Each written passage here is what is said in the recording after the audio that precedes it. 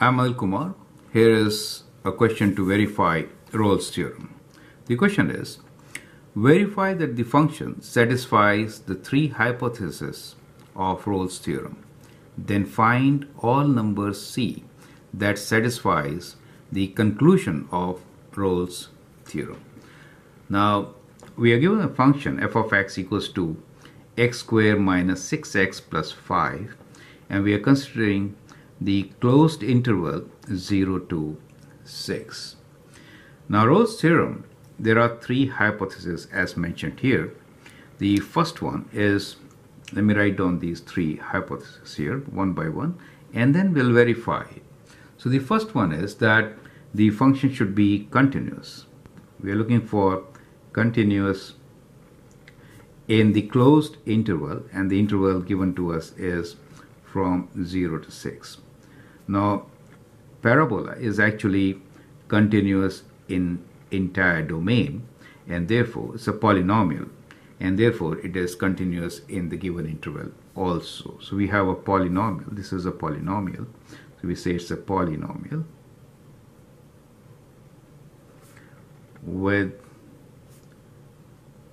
smooth curve, right, for x belonging to real numbers, right? So in the entire domain, and therefore it will be continuous in this interval also, right? The second point is that f should be differentiable. So second is regarding differentiability, right? So f is differentiable in open interval 0 to 6. Now you can find the derivative of this function, which is f dash x, which is equals to 2x minus 6, right? So what we see here is that it is differentiable in its entire domain, so it is also differentiable within the given open interval 0 to 6, correct? Now, third thing is that there should be 2 points, that is f of a should be equal to f of b, right? So a is 0 for us, b is 6. What is f of 0 equals to? If I substitute 0 here, I get 5. This is 0 minus 0 plus 5, which is 5. And if I substitute 6 here, I get 6 squared, which is 36, minus 6 times 6, which is also 36. So they will be 0 plus 5, we get 5. So we know f of 0 is equals to f of 6, right? So these three conditions are satisfied. The Rolle's theorem says then there is a number c in this open interval such that f dash c is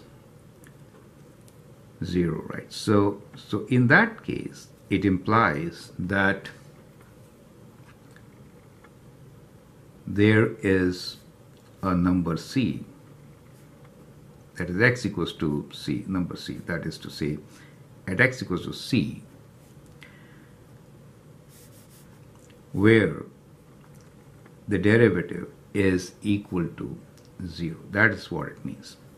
So we could verify that also. We know this is the derivative, and we'll equate this to 0 and figure out whether that point is between 0 to 6 or not, right? So we can say f dash x, which is equals to 2x minus 6. If I equate to 0, what is x? We could write this as 2x equals to 6, or x is equals to 6 over 2, and that is 3.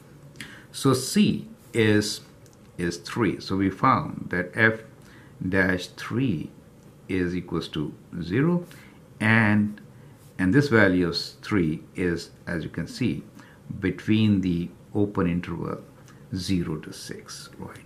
So that is how we can verify Rolle's theorem. I hope the steps are clear to you, and it gives you complete understanding of the theorem.